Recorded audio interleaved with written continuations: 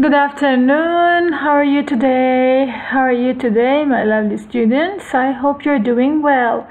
It's math class, and today we don't have a new lesson because we are going to continue the lesson we have started before about time to the half hour. So I think most of you get to know what does time to the half hour mean and how to read and tell the time to the half hour. Before starting the lesson, I want you to get your math book and grab some pencils too, and let's read the day and date together. So what is the day? The day is Monday. And the date is? May 11, 2020.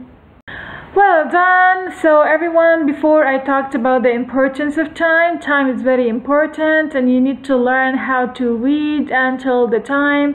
And I want you, whenever you have a chance, to look at the analog clock in your house if you have, and try to practice reading the time to the hour and time to the half hour. So everyone, by the end of the lesson, you will be able to tell and write time to the nearest half hour. So are you ready to learn? Yes! So well done. So everyone, I want you also to, to be focused and to listen carefully. So the lesson of today is not that hard because we're gonna revise and continue the lesson, as I said to you, the lesson that we have started before.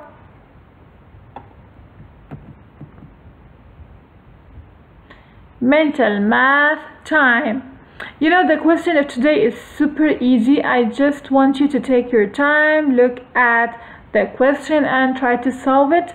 Please take your time to avoid any mistake. So I want you to look at the question and tell me, what shall we do? We will write the missing numbers in the boxes. Okay, so look over here, everyone, and tell me what numbers are we gonna write and how you will know these numbers.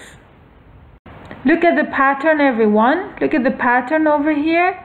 So let's go to the first one. So let's read. Write the missing numbers. 0, 1. You write 2 because after 1 comes 2. Well done. Continue. 3, 4, 5, 6.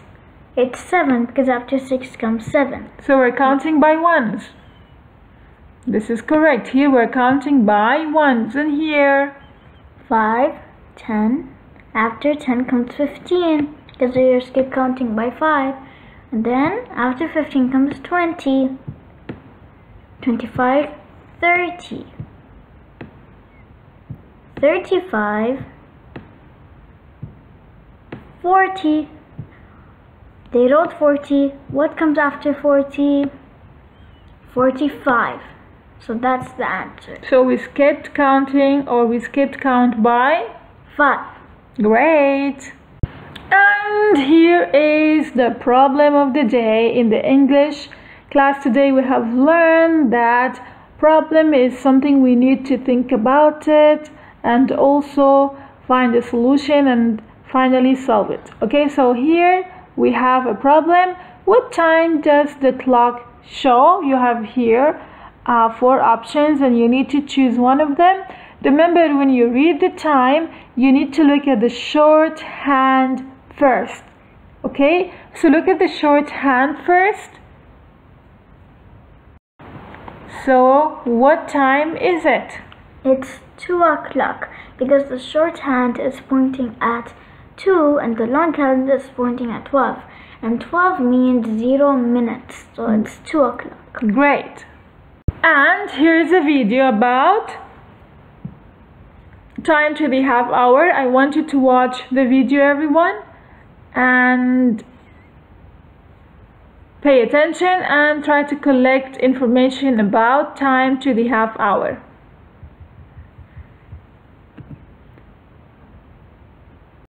So in the previous lesson, we talked about 2 types of clocks. Can you help me to remember these clocks? Yes, we have two types of clocks, analog clock and digital clock. An analog clock has two hands, an hour hand and a minute hand, while the digital clock has only digits, that means numbers. Thank you for helping. So everyone, this is the analog clock and this is the digital clock. So I want you to say analog clock, Analog clock, digital clock. digital clock. So everyone, if you look at the analog clock, you can see the shorthand is in between number 3 and 4, right? So if I want you to read the time, what you're gonna say? It's 3:30 or 3:30. Yeah, but you cannot say 4 because the It short. still did not reach 4. Well done. It's Still. on its way. Okay, and what about the long hand? The long hand is on 6. That means it's 30. Okay, so the long hand cut the analog clock into 2 halves. Well done. Great. So that's why we're going to say it's 3:30 or 3:30. So look at the long one. It stopped in the middle of the way. It stopped in the middle of the way. It stopped here. So that's why, or let me say, it stopped in the middle of the analog clock. So that's why we're gonna say it's 3:30 or 3:30. okay, and we're gonna read it here as 3:30. So everyone, I want you to open your math book. Please go to page 603. Great, and I want you to write the day and date. So everyone, look at the clocks. We have the analog clock and the digital clock. So I need your help to read the time. So are you ready to help me? Yes! I need your help, everyone. So we're gonna write the time. What you are going to do first is to look at the short one. So the short one is between 9 and 10, right? But it's not 10 yet. Yes. It's coming from 9.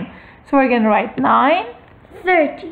and look at the long one. It's in the middle of the clock. So if the long one is in the middle of the clock, you're gonna write 30. 39, 30 and 9:30. Great. So everyone, let's move on to number 2. I want you to look at the short hand first, or the hour hand. And as you can see, it's between 5 and 6, but it's not 6 yet. So that's why we're going to write 5, because it's coming from 5. So 30. 30 and 5. Finally, look at the short hand. It's between 10 and 11. But it's not 11 yet.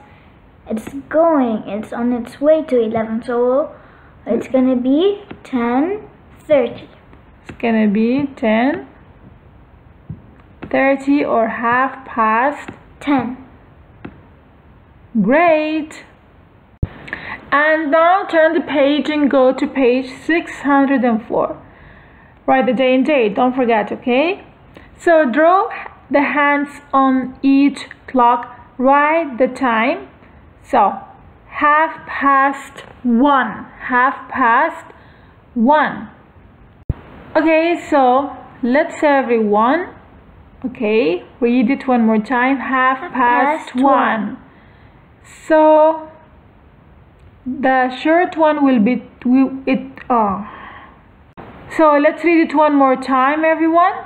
So 1:30. So the short hand or the hour hand will be between 1 and 2 because it said 1:30. Okay, it will be between 1 and 2. This is the short one. And what about the long one? The long one will be on number 6, or I should say it will be in the middle of the analog clock. So what is the time, everyone? 1:30, or I could say 1:30. Excellent. So let's write 1:30. 30. Okay, let's move to number 5. Let's read together. 11:30. 11:30. So it will be between 11 and 12 because it said half past. And the shorthand, will be between 11 and 12. And the longhand will be on number 6. So it will be between 11 and 12. And the long one will be in the middle of the clock. Okay, everyone. That's it. So here the time is 11:30.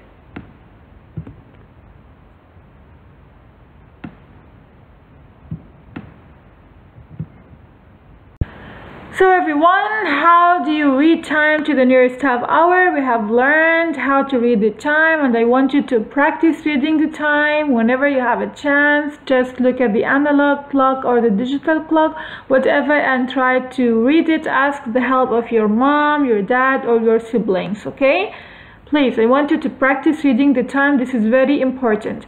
And finally, there is a game over here, and I want you to click on the link and play the game. You're gonna enjoy it. So have a great day, everyone. I love you. Bye.